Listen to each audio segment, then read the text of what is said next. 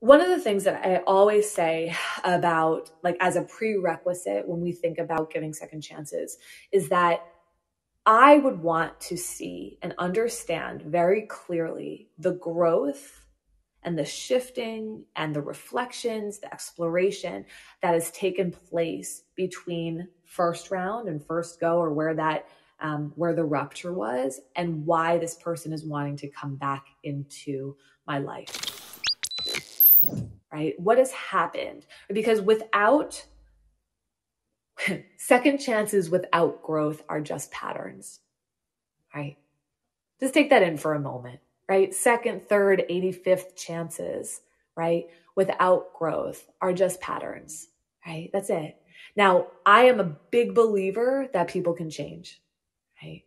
Right. I can say that so confidently because I work with humans who literally are in the midst of creating change in their lives all the time. Right. So when people want to change, or when people want to look at themselves and to look at their parts and all of that, right? Like, beautiful. I see change. It's an honor. It's one of the greatest honors of the work that I do. Right. I see people create change in their lives all of the time. So I know it can happen.